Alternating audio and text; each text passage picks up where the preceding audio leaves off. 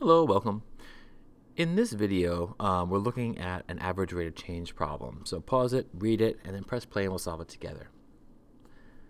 Okay, so the world population was 2,560 million people.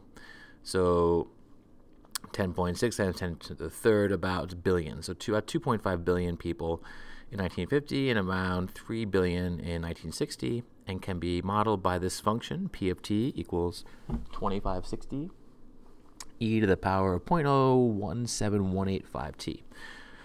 Oh boy, where t is time in years after 1950. Okay, so we're starting to get to something I need to think about.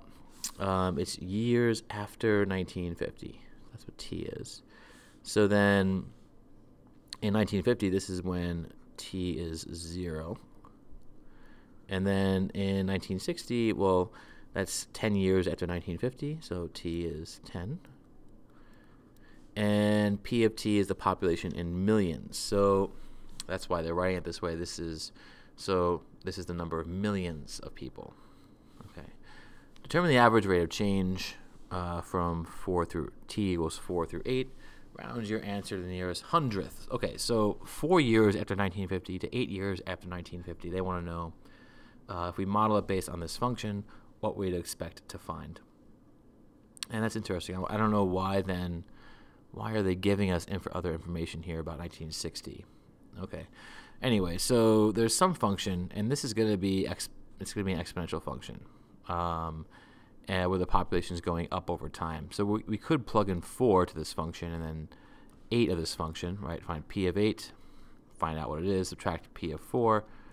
That would tell us the difference in the outputs and population, and then subtract it, divide it by 8, the difference of 8 and 4. That's one way to do it, manually. But I would suggest, perhaps, that you look at a calculator here, because if you go to y equals, clear up any old functions, I'll type 2160, and then save yourself some time, second ln. That sets you up with an exponent. I think it saved you time at least. 0.017, what is that? 185x.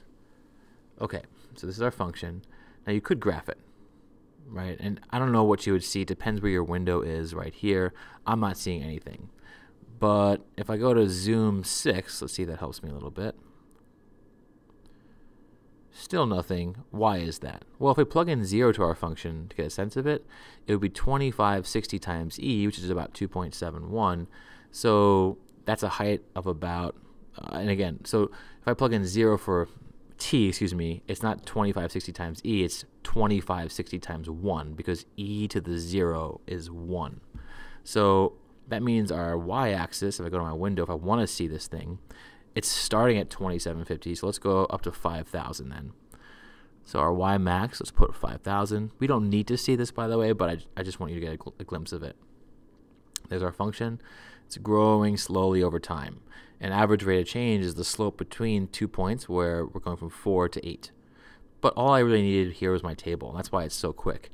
If I go to 4, I've got my output, 2742.2 million, and then I go to 8, which is 2937.3, so almost 3,000 million, I can find the slope quickly, right? So because here we're looking at these points. Input is 4, output is 2742.2, and the other point, the input is 8, and the output is 2937.3.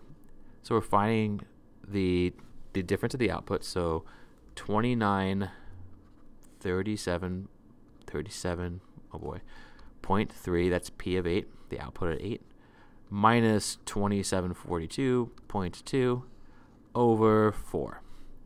And on the calculator, let's enter this. Make sure we have an agreement here. When I enter this in the calculator, I'm very careful. Enter my numerator in parentheses. So it's 2937. Don't forget that. They'll get you that way. Minus 2742.2. Close parentheses and then divide by 4. We get 48.775. And they want it to the nearest hundredth, which is this point right here. So it's 48.78. 48.78. So per year, the average rate of change is about 48 million people per year, right? Okay, so I hope that helped.